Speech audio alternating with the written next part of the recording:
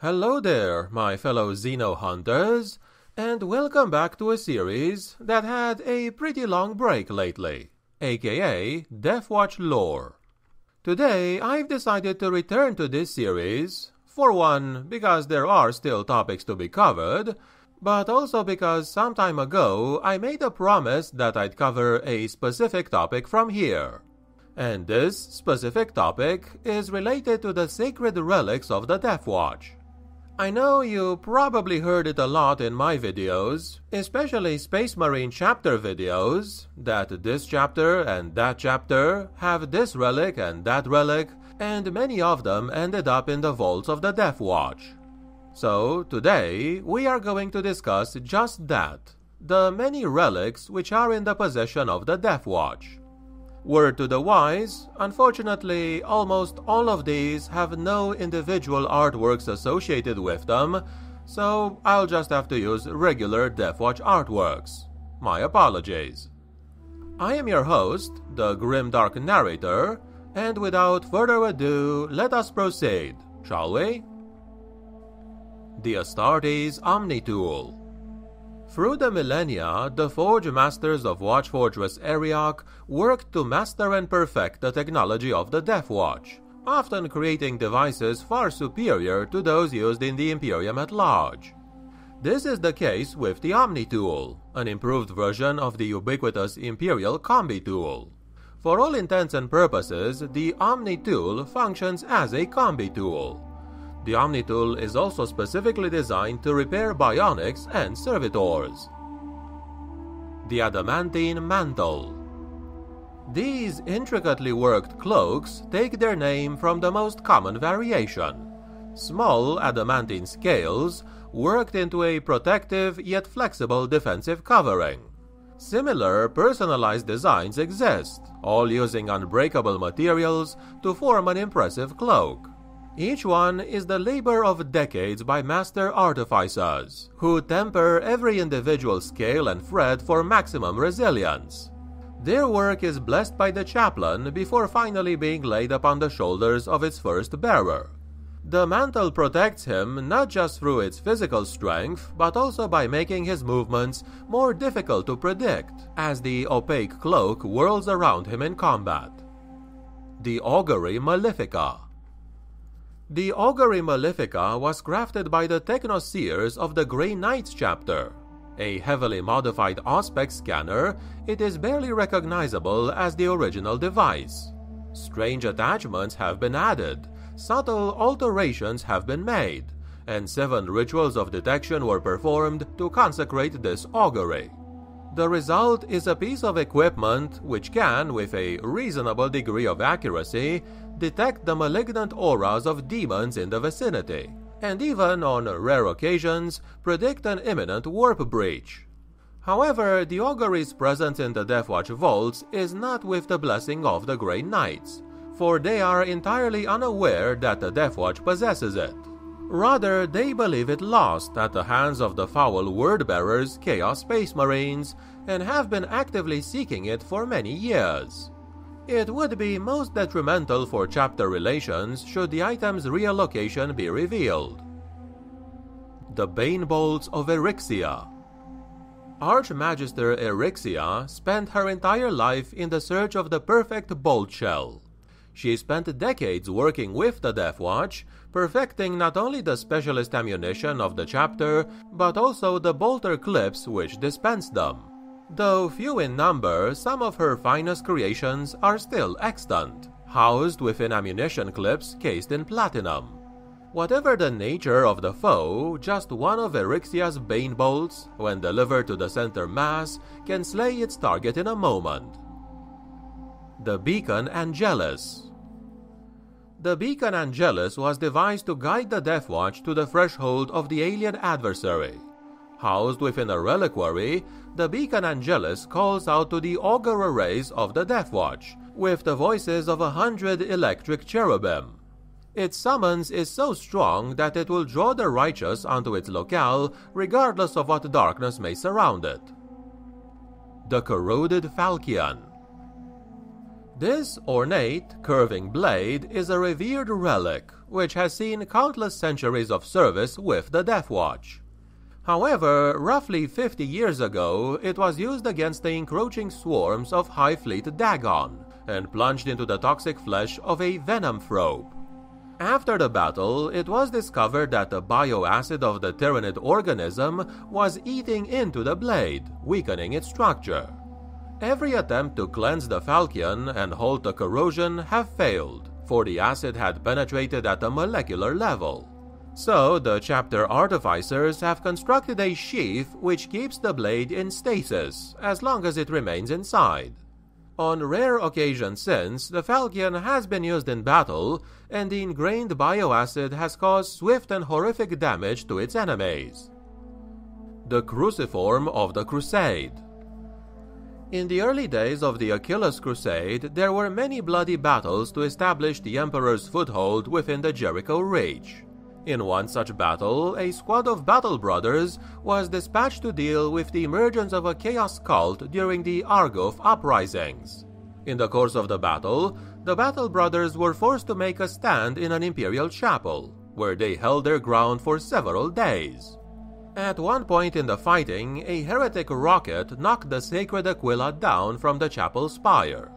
Enraged by this affront to the Emperor, one of the Battle Brothers dropped his weapons and hefted the 8-foot-tall stone cross and eagle on his shoulder, charging the heretic lines, instantly followed by his brothers, and ending the battle in less than an hour.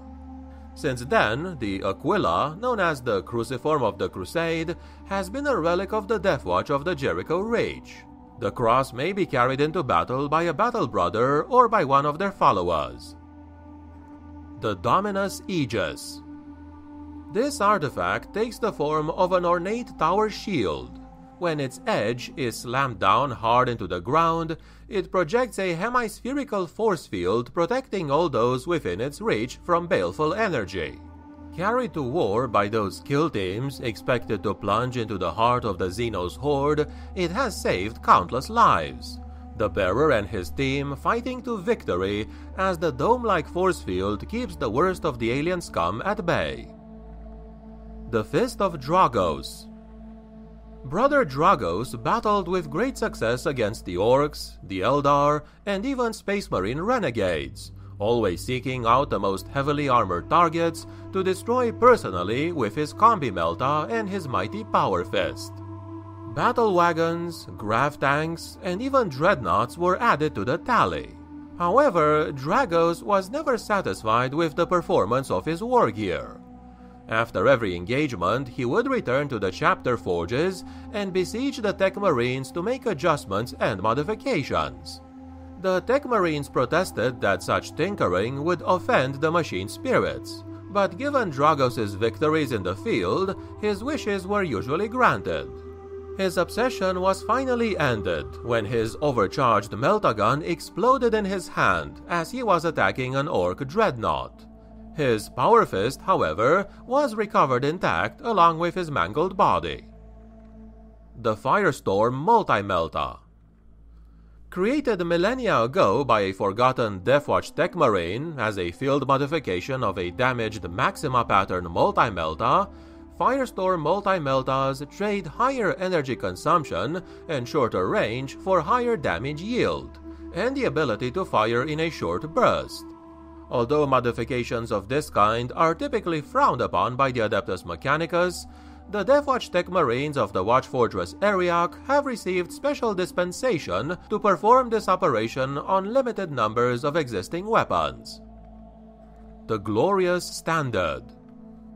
The Adeptus Astartes have a history of many proud and glorious victories. They stand for the might of the Emperor and his triumph over his foes.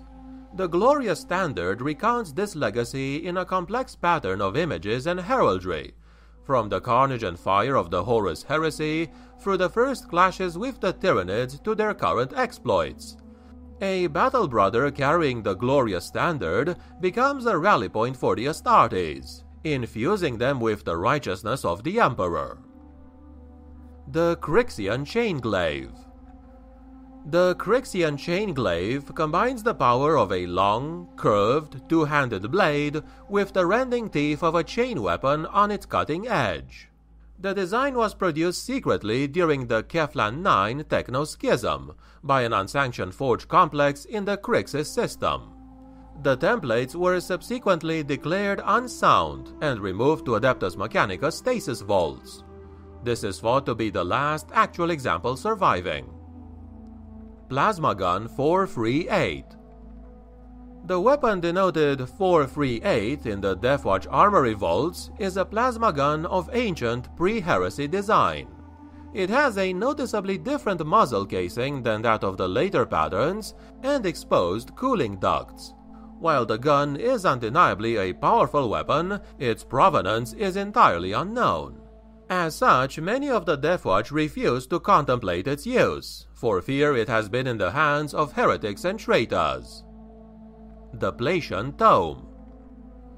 The Placian Tome was created by a senior tech priest of the Adeptus Mechanicus as a portable font of certain archives, templates, and pieces of ancient lore. Even to a trained eye, the information is a seemingly random collection, with no easy means of navigation, and so it takes much study to glean anything relevant to a particular task. Indeed, only those with a wide knowledge of machine spirits and engine lore have any hope of understanding the information contained within. However, those with the patience and the appropriate skills can find great secrets within this data core. The Deathwatch Relic Blades. A standard power sword is no better than a flimsy metal spike in the humbling aura of a relic blade. Remembrancer works from the Horus Heresy depict these magnificent power weapons in the hands of their heroes, and accounts can be found through the ages of how their wielders turned the tides of many battles. Few enough have survived the millennia, and only a precious handful of those are reserved for use by the Astartes of the Deathwatch. Relic blades can take many forms, but are always a great weapon of some fashion. They require two hands for even a Space Marine to wield. Most relic blades have been in the service of the Imperium longer than the watch fortresses that maintain them. Some predate even the Horus Heresy, originally wielded by the first and most powerful of the Space Marines, only to be passed down to the founders of the Deathwatch at the dawn of the Imperium that exists today. It is seen as a fitting tribute to those ancient heroes of forgotten times that these giant-powered weapons are still used to defend humanity to this day. The Redemption of Saint Sullock. A Deathwatch kill team posted to the isolated colony of St. Fullock was caught up in the fighting when an orc raiding force attacked. Delaying their extraction and the completion of their mission, the Space Marines chose to join the defense. Brother Frosius, a devastator from the Imperial Fist chapter, deployed in the highest tower of the Imperial Shrine with his favored heavy bolter, while the others remained below. Thanks to the devastating bursts of accurate fire from the tower, the orcs were defeated, but not without the loss of the rest of the kill team. Upon his return to Watch Fortress Arioch, Frosius was severely censured for his decision to stay and fight. To this day, the heavy bolter remains a symbol of honor, but also of disregard for orders. And this, my friends, has been what I wanted to tell you about the relics of the Deathwatch for today. Do any of these appeal to you? Do you know of any other Deathwatch artifacts? Or maybe some that you made up on your own for your own games? Let me know and discuss in the comments below. Was this video informative or entertaining? In that case, please click the like button and subscribe for more content. And if you want to help me keep this channel alive, please visit my Patreon page, the link for which is in the video description. Thank you very much for watching, and I wish you a great day. The Emperor protects.